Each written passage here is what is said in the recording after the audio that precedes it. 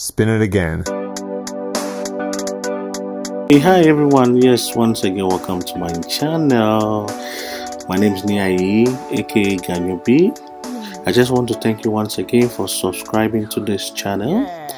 If it is your first time here, thank you so much for coming, and I'll urge you that if you love my contents, please subscribe to my channel and press the bell button to get notification anytime I post a video. Yes.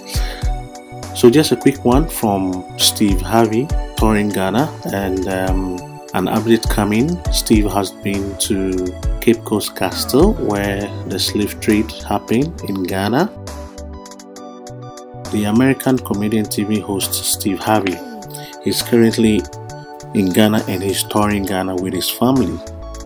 So Steve Harvey have shared how emotional the journey has been being at the Elmina Castle, which is the Cape Coast Castle, and he said something which I would like to read it out to you. He says that this was real pain I felt going back to Ghana's slave castles. I could feel my ancestors on me, powerful beyond words that I can explain. I encourage as many of you as possible to go home for your ancestors. This is what Steve Harvey posted on his Instagram post.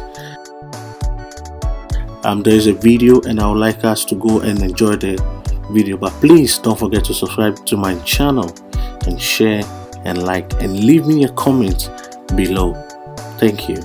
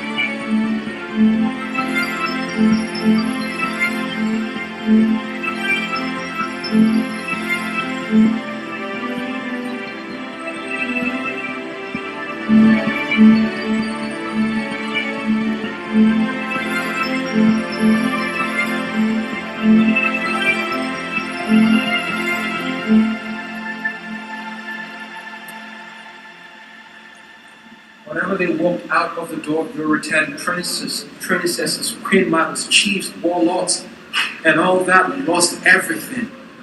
Name, dignity, family, property, freedom. Even the language they spoke was taken away from them.